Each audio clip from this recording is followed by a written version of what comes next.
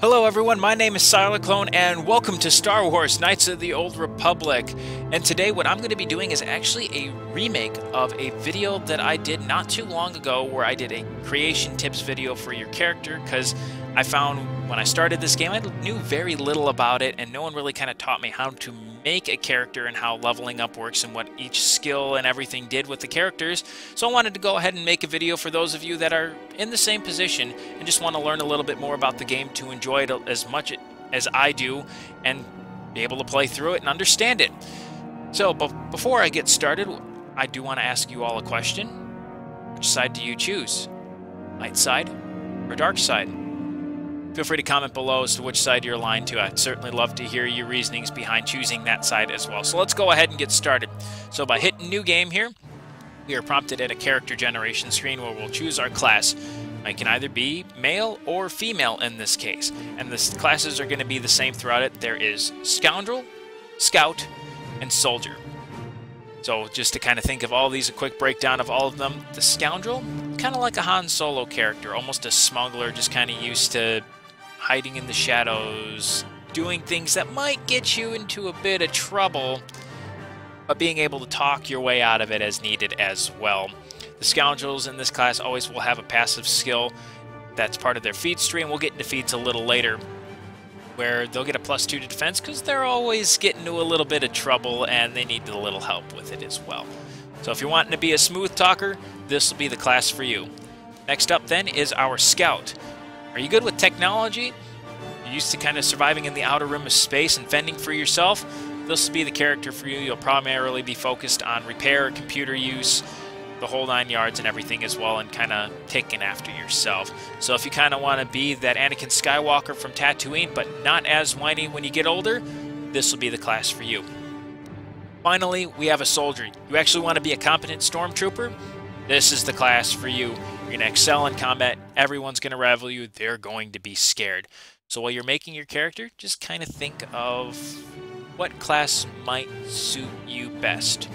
For me, I personally like the gameplay of the Scoundrel, so I'm going to go ahead and click on that class. So now we're in character generation now that we've had a class selection. Now there are two options: make a quick character and have the computer generate one for you randomly, but where's the fun in that? So we're going to do custom character. Right away, asks for a portrait, so this will be how your character looks. There are a bunch of different stock profiles, so go ahead and pick which one you feel you like the most. Personally, I stick with this one, so I'm going to go hit OK. Go on to our next section, which is our attributes. So our attributes kind of deal with how things are going to work, how successful are we going to be with certain actions. And there are 6 different attributes. First one being our strength. Pretty simple. How hard do you hit? This is your likelihood of being effective with melee weapons, such as swords or lightsabers even. So this is your chance to hit, like I just said. It also determines how hard you're going to hit an enemy as well, and will calculate your damage there as well. Next up is your dexterity. This is your reflexes or your agility. This also will be very helpful if you're wanting to stay back and use blaster rifles or blaster pistols or throw grenades. This also plays a fact into how difficult are you to hit. High defense skill means you're a little more difficult to hit and everything. It also increases your defense rating, which will determine how much damage you take after being struck in combat. Third is our constitution. This is your health. This will determine how much health you gain at each level and how much health you'll start with. So a lot of points in this early on, and throughout the game will increase your health drastically. If you're wanting to be that all-out combat person and charging into battle, you're going to want a lot of points into this, just because you're going to take a lot of damage necessarily, and you want to be able to withstand that damage. Next up is our intelligence. Simply put, how smart are you? Are you smarter than a 5th grader? No. So, this intelligence is going to add modifiers to certain skills as well. Also, it's going to give you more points to put into skills, which we'll be getting into in a little bit. So if you want to be a jack of all trades and you want to be able to put a lot of points in different skills, put more points into your intelligence. Next up is wisdom, and in my last video I didn't really touch on this skill because I didn't really understand it in particular. So what this does, it's very similar to your constitution, and the fact that it increases the amount of force points that you have available. Sorry guys, spoilers, it's a Star Wars game, you get to use force powers. But the more force points you have, the more often you can use these powers, until you run out and having to recharge, and recharging those in combat is much slower. This also plays a factor into how likely is an enemy going to resist your force power. So for example, if you're using a force push technique, your wisdom's not high enough, you might try the force push, but they won't go anywhere. You'll just kind of stand there and they're going to look at you like, well, why are you putting your hand out like that? That's just stupid. So could you imagine Vader being there on the Death Star picking up a soldier? I find your lack of faith disturbing. But while he does that motion, if his willpower is not high enough, he's not going to pick that guy up off the ground. And that would just be quite embarrassing. You're going to feel like an idiot, and I wouldn't want to face Vader if that happened as well. You certainly don't want to laugh at him. He's got a lightsaber. That's scary. And then finally, we have our charisma, ability to take the lead, as the game says here. Helps modify some certain force powers as well, but it also is a very big part of if you're wanting to be a good talker as well. So for a scoundrel like myself this game, this will be something I want to put a lot of points into because it's going to add bonuses to anything that requires me to talk. So right away we start off with 30 points that we have to distribute, and if you've noticed while I've been talking that there's a modifier that's right here and it's showing as a negative number. What that means is that every time you do an action, you're going to be set back. Knights of the Old Republic is very similar to Dungeons & Dragons in the fact that everything you do, the game rolls a d20 for you to determine the outcome and how successful the action is going to be. And in the case of combat, how much damage are you going to do? So with a negative modifier, that's setting us back. So say I roll a 10 success for combat. With a negative modifier, that now becomes a 9, which means now my opponent in their dexterity roll has a greater chance of succeeding. That's greater than 50%, so I might not hit my opponent. And that's going to make combat last quite a bit longer. So what I recommend doing and what I do is I put 2 points right away into strength, and as you see, that modifier has just become neutral. So that 10 roll for my combat check is a 10, and it's going to stay a 10. So I'm going to do that for every single one of my points here. So with our modifier equal, I then recommend putting in points in the attributes that you feel are going to work best for your character. In my case here, what I'm going to do, I really want a nice smooth talker, so I'm going to put 4 points in charisma. I want to be able to do some damage in combat, but I also don't want to get hit all too much. I want to have a good amount of health points. Fairly intelligent, fairly wise as well. I don't think I'm going to be relying too much on force powers, but don't worry, these attributes aren't set in stone. If you want to increase one, you certainly can. There are multiple points throughout the game while you level up and gain experience where you'll be able to increase these attributes as well.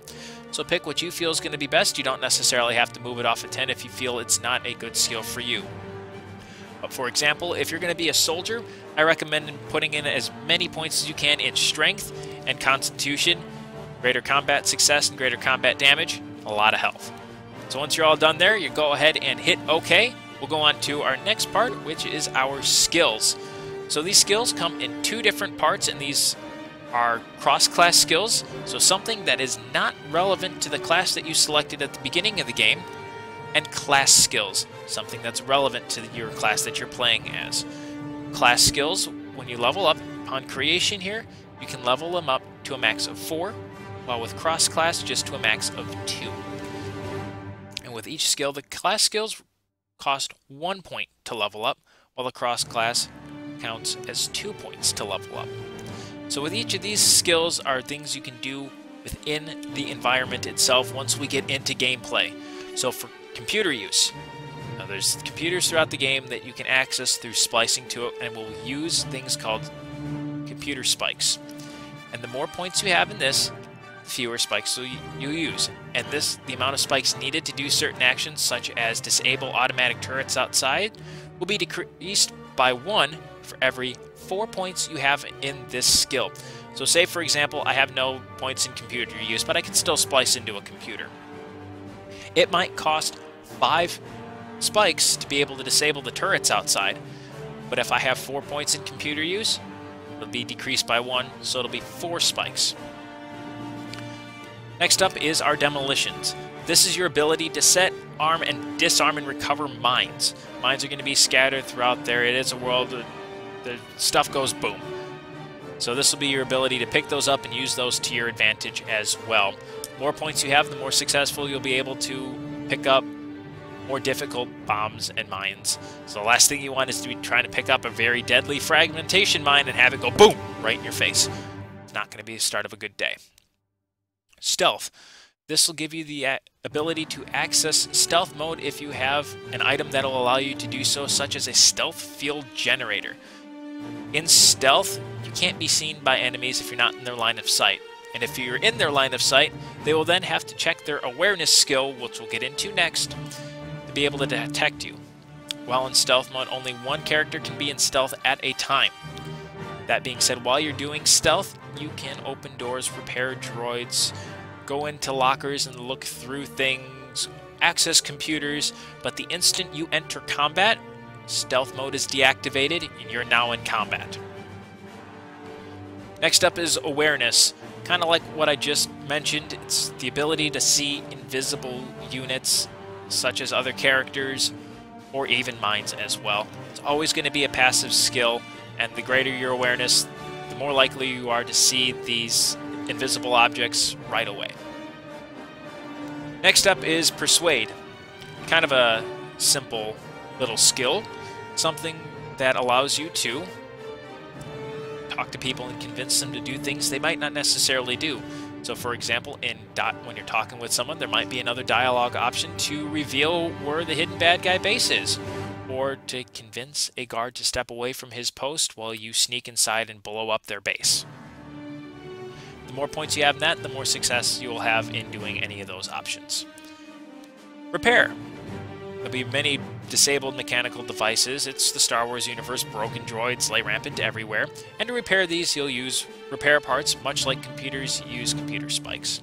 And much like computers, the amount of parts needed to repair, say, a droid is decreased by 1 for every 4 points that you have in this skill. Security. It's the ability to pick open lockboxes, lockers, or even doors. And if you have 1 point in this, it'll be a default option for anything when you come up to, say, a locked door. Otherwise, you don't have the ability to unlock the door. You'll just have to bash it open with your weapon, which could take forever with how the combat works. Finally is our Treat Injury. Basically, this is your ability to heal yourself after taking combat damage with a med pack. Med packs you'll find throughout the world. Just how effective are those going to work with us? So what I recommend doing is kind of getting a little mix, and again, think of the kind of character you want to have. If you want a smooth talker, max out your Persuade right away, use all 4 of those points into that if that's a class skill for you, or max it to 2 if it's a cross-class skill. For me, I'm going to go here with Awareness, 2 points in Treat Injury. I plan on probably taking a little bit of combat damage right away at the beginning. I want to be able to heal myself when I can. Going to put in some points here in Demolition to pick things up, and put some final points here in Security to be able to open doors, to be more successful with that.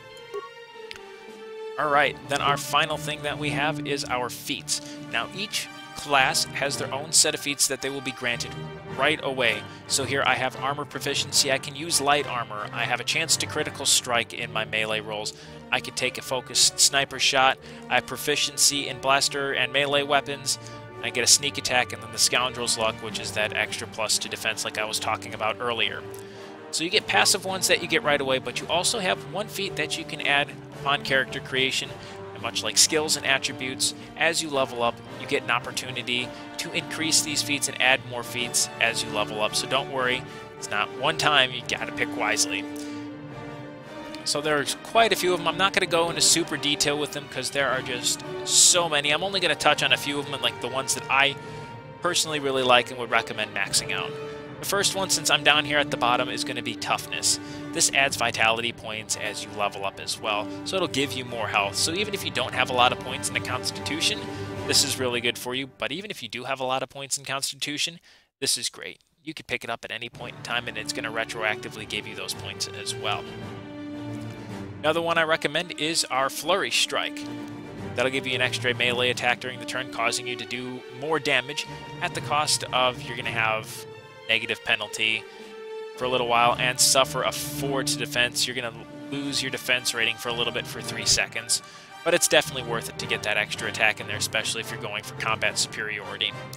Probably one of the best ones for combat as well. But the first one I often recommend for maxing out right away as soon as you can is 2-weapon fighting. The ability to wield 2 weapons in this game is phenomenally strong, because you can have weapons that you can upgrade as well, such as lightsabers that have 2 ports to be able to upgrade the weapons to do more damage and have special feats. Whereas if you did one big 2-handed weapon, you might have just 2 ports for it. So if you were wielding Darth Maul's lightsaber, you only have 2 ports to be able to upgrade. Whereas if you dual wield, kind of like any other Jedi, or when Anakin fights Dooku right away, you've got 2 of them, 2 crystals in each saber, more power. More power is good, it means more success in combat. So right away, go through, read through all of these. It all depends on what you want to do. They can boost your attributes, they can boost some of your skills as well, or help with your combat. So in this case, I like to typically start with toughness right away, especially in the early game. It could just take one bad roll of the dice, and you lose all your health in one swing. So we'll go ahead and hit OK, then get to pick a name. Computer will generate a name for you randomly. You can choose to stick with it, or if you've got your own name that you want to go by, you certainly can. I like to use the name Aswad Dick Whistle for my names. It's a funny little name, makes me giggle to myself. I hope you guys are giggling at home. It's kind of funny, and I try to make my character say the name as often as possible when talking to someone, so that you can get a laugh. I can just picture those characters laughing in there. After you hit OK, then you're all set to go. All you'd have to do then is hit play and start your game. You've successfully created your character. Now we get to go on and play the game and actually do the Star Warsing. So, if you guys did like this video, please hit the like button there at the bottom and leave a comment as well if you have suggestions or any questions about anything throughout this as well that I might not have covered, or if you're just a little curious about playing through it and you're, say, halfway through the game. Don't know how to do something, I'll certainly try to answer your question as best as possible. If you want to see more videos like this and possibly even more playthroughs of this and a walkthrough possibly, hit the subscribe button. I do appreciate any and all support that you guys give me. It means you guys are finding me entertaining, and it means a lot because this is a really fun hobby to me, and I like to share my knowledge of games, especially this one and others, with you guys as well. Again, feel free to like, comment, and subscribe there at the bottom, and I will see you guys next time. And remember, save the cheerleader, save the world. Sylarclone, signing out.